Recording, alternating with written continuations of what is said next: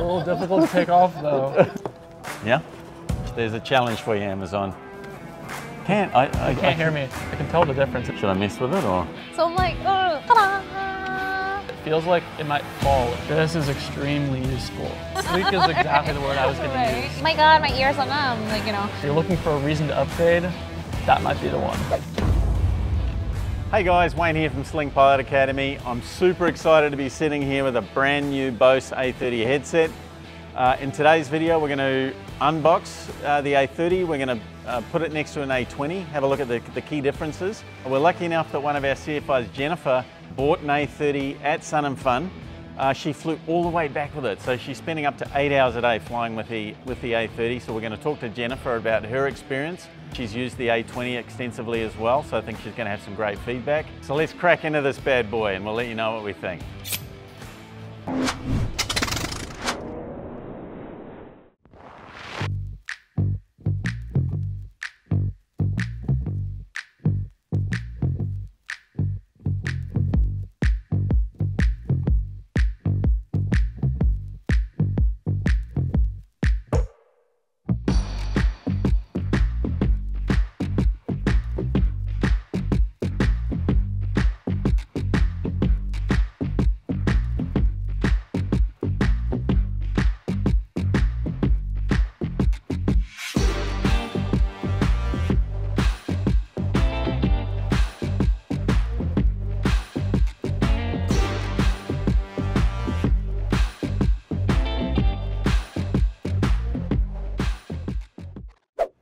All right, let's get into it.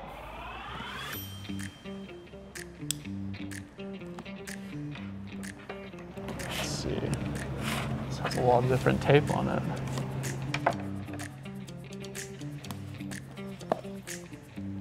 Pretty nice box to start. It does look nice. A little difficult to take off though. There we go. Move that out of the way. We've got more plastic.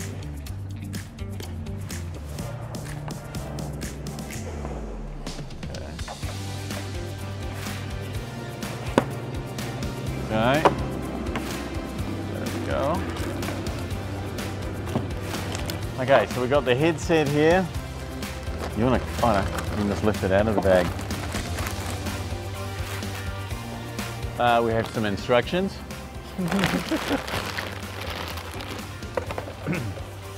Okay, so the bag's a little different.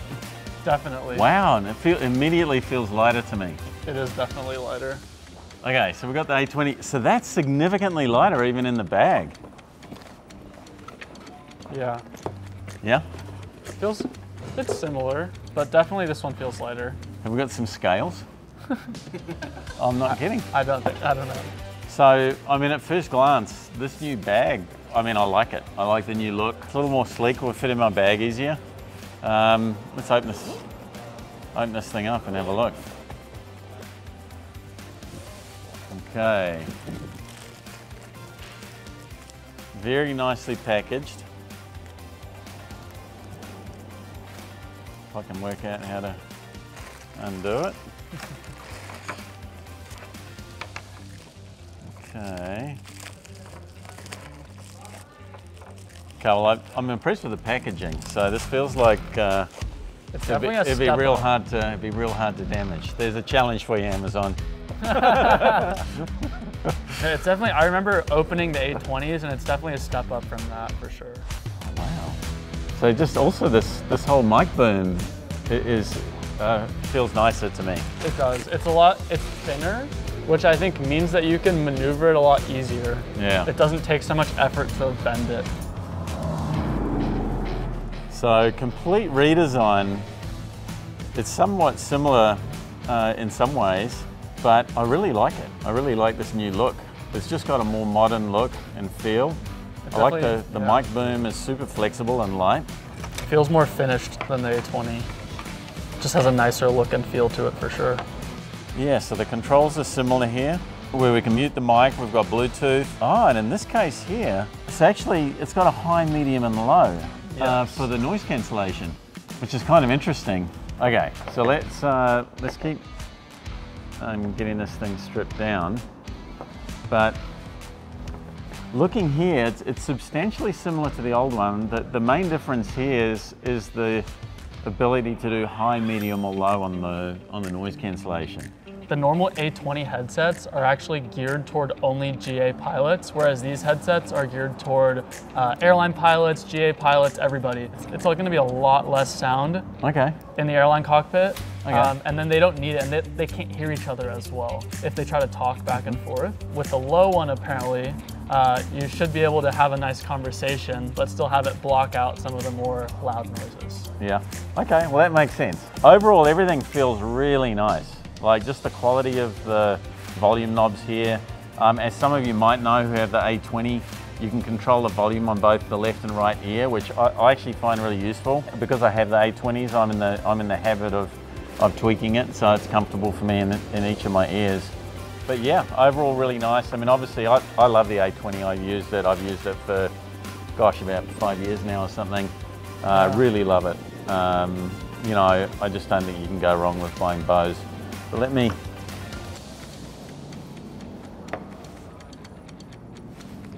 okay, the first thing I notice is it's not gripping my head the same way that the A20 does. Definitely. Yeah? Yeah. It's a lot softer. I remember trying it at Sun & Fun. Yeah. Yeah, so right away there, I feel like I have enough pressure to make to have the ear cups fit really nicely, but not as much as the A20. And I do notice if I'm flying with my glasses on, especially if I have my glasses on, I start to get a really weird pain in the tops of my ears. So I'd be interested to hear from Jennifer and see if that was, you know, made a significant difference to her. But it feels lighter on my head. I know there's not much of a difference in the weight, but for me, putting it on my head, I can definitely, it definitely feels lighter for me on my head. You know, if you're flying for 8 hours, you know, I mean, the longest I've spent in the cockpit was 13.5 hours flying from here to Florida on a non-stop. You know, in a long day like that, I think that would make a significant difference. And, and I'm really interested to hear what Jennifer thinks. So we missed some things in the bag here, so what else do we have?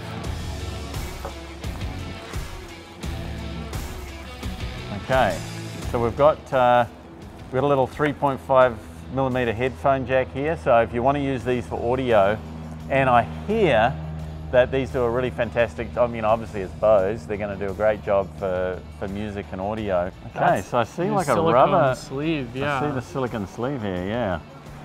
Ah, so that goes, is that so that you can hang it on something? Yeah, I think it is. I think actually, oh, you can do it both ways, I think. Yeah. But yeah, I think it's, so you can hang it on the little headset hook where you'd put your headset. Oh. You can hang this up so that it doesn't kind of pull on you anymore. Wow, that's nice. So you could hang your headset on the hook and then also hang your cable on the hook. So that makes a lot of sense, especially in the rear of the aircraft. I notice when we hang the headsets up, the cords just kind of hang everywhere. So I kind of like that. So you can hang headset and the cord from the hook. That's it. Batteries. Oh no, batteries. That's different too, isn't it? Oh, wow. That looks a lot easier. The other one, you kind of had to muscle it off. Yeah, I kind of like that. So I'm interested to see. This is quite different. I know for a fact that the other ones are quite difficult. We use these headsets in our demo plane, and I've replaced the batteries a lot. And on that one, I know I have to use quite a lot of force to open it up, but this one closes and opens really nicely. And you know what? When you're flying, like let's say you're on final approach, and you need to change your batteries, and believe me, you know when you have to change your batteries when you're using the noise cancellation. It comes in kind of loud when the battery's cut out. So, you know, having that be a little bit more convenient, a little easier to do, I think is, I think it's going to be something you would notice, and especially on a long trip. Extremely beneficial, yeah. For sure, yeah. Okay, so yeah, we just turned on the noise cancellation. Move this out the way. So let me pop this on and see. Wow. Can you hear anything I'm saying? I can't. You can't hear me. Hello, hello, hello. Oh, wow. So I just turned that down to low and I can hear you talking now. Yeah. Check, check. Testing, Okay. testing. Medium. Now I've got that on medium. Hello, hello, hello. I can still hear you actually, so now I can see why this would be useful in the cockpit. Yeah, that noise cancellation is very, very effective. And you know, I mean, that's the best part of the Bose. Wow, I can tell the difference. Just all of these things being just a little bit better, a little bit easier, a little bit nicer, I'm guessing are going to add up to a much better overall experience. It's a more modern, more sleek design. You know, just this here, it's almost like an Alcantara, sort of newer style of fabric. This has just fur. But yeah, just overall, just a little newer, a little sleeker. This is a lot nicer. Yeah, it's easier to adjust up and down. I feel like they've gone through every piece of it, every component, and thought, how do we make this better? You know, how do we make this better? How do we do a better job? Because I feel like each little part of it, you know, the mic boom, the cups, the way they're set up, just the whole thing overall is just a little bit more modern, a little sleeker, a little newer design. Yeah, just getting the back on and off is easier. Adjusting your mic boom is easier. If you want to move the mic to the other side, the A20 requires a screwdriver, and this one you can do with nothing. You can pop it off and put it onto this side. Oh, really? Yeah. So that's a nice feature as well. So does that just, should I mess with it or? Oh, so that just Hold that this way. There you go. Wow, look at that. That So came out that's really very easily. cool. That comes out real easy. So you probably have to pull these out, is my guess. So you pull both of those out. The other one was in, that's what happened. Yeah. Push that There you in, go. and then pop Close those them. closed. I really like it. So is it worth changing? For me, I'd say yes, just based on the feel of it sitting on my head alone. So I mean, I haven't used it in the aircraft yet, but just the way it feels on my head, the fact that it's easy to change batteries, you can move the mic boom, the mic's easy to move, it's lighter. I like it. I love it. I honestly, having tried this and comparing it to the A20, I just, like you were saying, I think everything's just a little bit nicer. Everything's a little bit better. I'd switch, I'd get a new one. Yeah. Go out there, get yourself a Bose A30. I feel like they've just taken it to the next level. You know, they've definitely done a better job on almost every piece of it. So I really like it, yeah. All right, let's sit down with Jen and we'll talk about what she thinks and how it's compared to the A20 for her so far.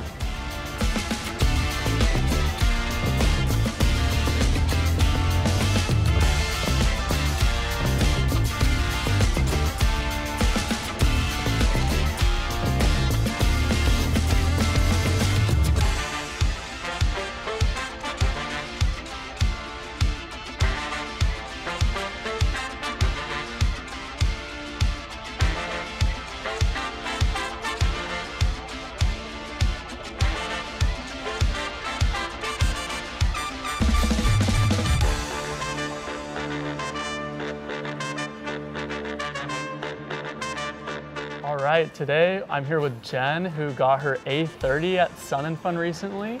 We're gonna be talking about how it's been for her so far. This is really nice. I highly recommend it. But before we get into that, yeah, like honestly, I have no complaints so far. It's been really nice. I flew back from Sun and Fun all the way from Florida to California using these headsets, and I love them. Let's talk about the cases. What do you think so far? So it's slimmer than the A20 cases, but my only complaint is there's no pocket here like that, because like I have nowhere to like store my checklist, so I have to like carry it separately. So I'm like, oh, but that's just my one only complaint. All right, let's unzip them and see what's on the inside. Yeah, let's do that. Ta-da! I do like this little pocket though, because like you can actually put your spare batteries and your stuff in it, like, you know. Okay, let's compare them.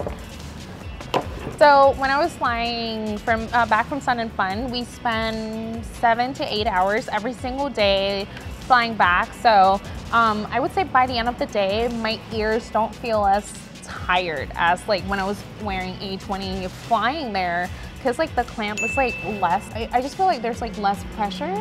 Yeah. Like, and then at the end of the day, like, you know, you like your ears don't feel like numb, you know? Yeah. I remember the guy saying when we talked to him at the show that, what was it, there was like a third or half of the clamping pressure in the new one. Yeah.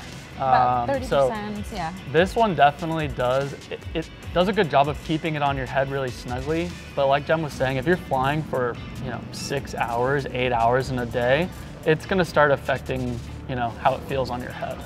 Right, and what I like about the mic, it's like it's super easy to move around, whereas this one was kind of like, it's kind of tight, I guess, in a sense. Yeah. This one, it moves more smoothly. This one moves easier, but it feels like it might fall if you know, keep tapping it. Yeah. Like if you leave it out here, that it might fall down. This one feels pretty secure. You can kind of move around a little bit. Yeah. And apparently you can switch from this side to the side, like without using a tool. Yeah, so this one you need to actually unscrew it. So if you want to take this off and move it to the other side, you'll actually need a screwdriver, whereas this one, I believe you can just pop it right off. Right. Can you feel it? Like it feels a little... It's pretty similar feeling. Yeah. Yeah. It does feel a little rounder maybe. Like this one, yeah, you feel it has kind of like an edge. Yeah, so the cushions, like, it feels a little rounder, but yeah, like I said, like the clamping is like just so much more comfortable than that one. So this part feels softer as well, like compared to this, and it makes you like flying like much more comfortable because of that. Yeah. I totally agree. Over time, this one that's kind of like a fur or wool starts to get matted and pushed down, and it just becomes really dense and it's not comfortable anymore. At the beginning, it starts off very comfortable, but after, you know, a few hundred hours using this thing, it really gets pushed down. Whereas this kind of maintains its shape and squishiness a little bit better. And for this part, I guess we can talk about this a little bit. Yeah, definitely. Yeah. So in terms of the controllers, they quite different as well. Cause like for mine, like the newer version have noise canceling levels, right? I can do high, medium, low. It's geared for multiple types of aircraft. So these A20s, although they're really nice, they're mostly geared toward the general aviation crowd. Whereas these ones, they can be used in a more quiet cockpit, like a, you know, like an airliner or something like that, if they wanted to be. And that's because of the change in active noise canceling. We've talked about how these are different, but how they're the same is they both have volume adjustment for the radio, like for what's coming in through the plane input right here on the top. They both have a volume for the Bluetooth input on the side there. And then they have a Bluetooth button, so how to connect your device. And then also going between mute, mix, and off, so deciding if you want to listen to what's connected to your Bluetooth or not. It has the same two connections. These cables look pretty similar. They both have this nice little clip. Oh yeah. This is extremely useful. Yeah. Otherwise, you kind of get this caught on things and it can pull on your head if you try and turn and stuff and like pull your headset off. In terms of the design, I feel like it's so much nicer and like sleeker. I agree. Sleek is exactly the word I was going to use. Like they just look so much better put together. Right. This looks a little bit more like a prototype to me, you know, with like the more skeleton looking things, these little adjustments. Whereas like when you adjust that, easier as it's well. easier as well. This is pretty tough. It looks like a little bit more of a finished product, and it feels like it's maybe a little bit more worth the money. Right, yeah. Or like it looks that way at least. Yeah, I love my A20, but I just figured like it was time to upgrade because I had mine for a couple years, and I spoke to people at Sun & Fun because I was trying to get mine serviced, right? And they were like, oh, we can't get your service here. It has to be, they have to be sent to Michigan, I want to say. And we were told that like within like maybe 6 months, right, they're gonna stop servicing A20 like total. Yeah, because like, the price point, it's only between I think $100 and $200 difference. The new one. Yeah, so I mean, we asked them when we were at the show because I was curious. We said, what's the difference? Like, why is it only just a little bit more? And the guy let us know it's because they're actually going to phase these out. They're not going to be making the A20s anymore. They're going to be focusing all on the A30s. And like Jen was saying, in as little as 6 months, they might not even be servicing these anymore. If you're looking for a reason to upgrade, that might be the one. Right, and if aviation's your thing or you are a pilot, I feel like it's a great investment because, I mean, obviously you're just not gonna throw them away within like a year or two. It's they meant to last, so I think it's a great investment.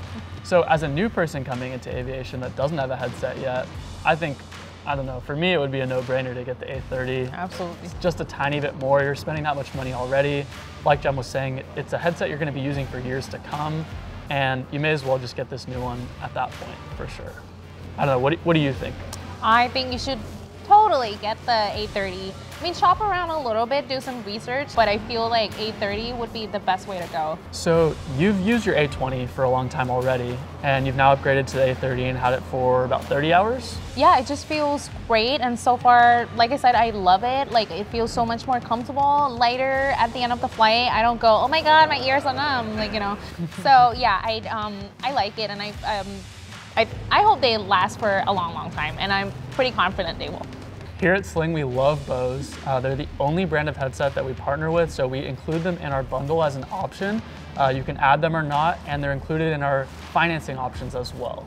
If you don't buy the right headset, you're gonna end up buying it twice, so buy Bose and only buy it once. So don't forget to like, subscribe, and leave a comment. It really helps us with our channel. We really appreciate it. Should we get a little clapper? Am I there? We should get a little clapper. We're here with the old and the new. So let's crack into this bad boy and we'll let you know what we think.